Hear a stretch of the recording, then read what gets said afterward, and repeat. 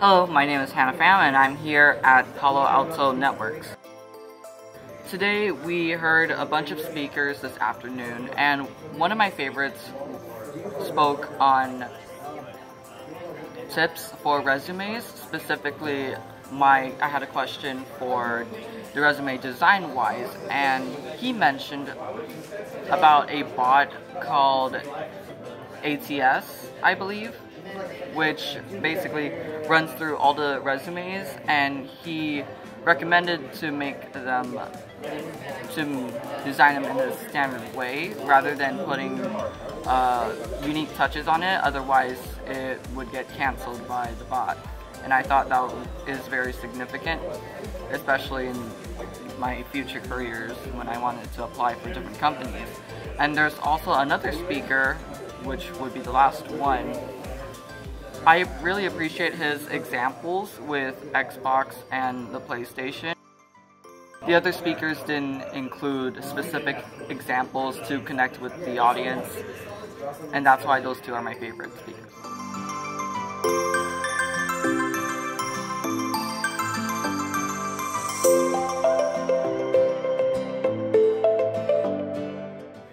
Hi, my name is Sean Hancock. I'm here at Palo Alto Networks.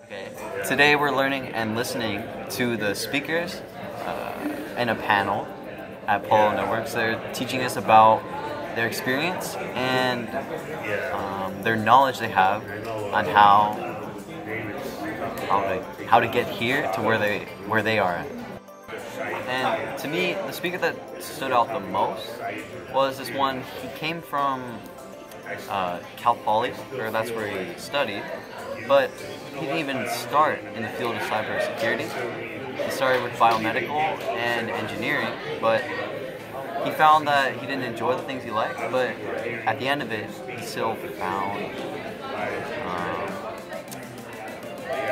through the process what he enjoys. And to me, I think that's something that everyone can think about when they're struggling to find what it is that they want to do.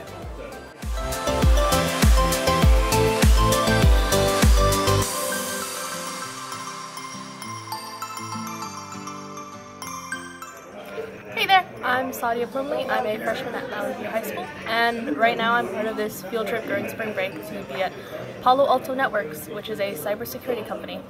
Today we're just learning a bit about the workers' experiences here and how they got into cybersecurity and computer science, what their pathways are.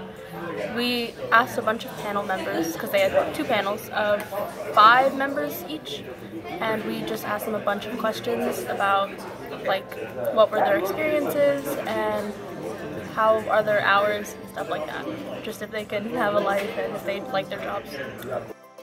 Personally, I found the beekeeper guy the most interesting just because, well, the beekeeping part. He said he had an interest in beekeeping, and he also integrated that into computer science. And also, it was the fact that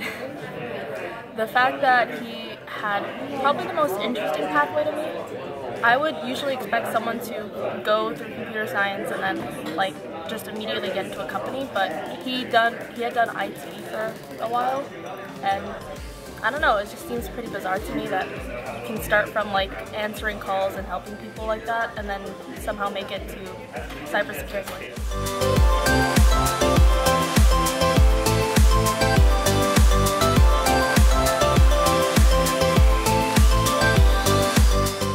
Hi, my name is Santo Quintero and we're here at Palo Alto Networks. Today we're here learning about the career paths and specialties of our guest speakers on the panel. The speaker that stuck out to me the most was someone who was talking about beekeeping. They said that he needs to have a work-life balance, and I thought that was really important, as they said burnout is here in all of us, and if we work too hard, we'll get unmotivated to work.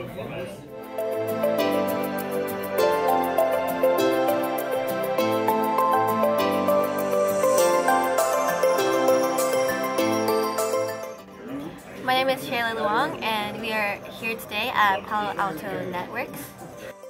Today we were able to listen to some guest speakers from Palo Alto Networks talk about their career and the company itself, and we got to learn a lot and ask a lot of questions, and it was really informative. The woman guest speakers stood out to me the most because when they were asked what kind of advice they would give their past selves, she talked about not giving attention to people who don't care about you back, and that distracted, but in a good way, from the computer science stuff, and it felt like it was drawing me back into the presentation because, to be honest, I was starting to lose my focus, but that really resonated with me and I really appreciated hearing it because it's something that I know but I've experienced before, and it's nice to hear it when someone else has that experience too, especially someone in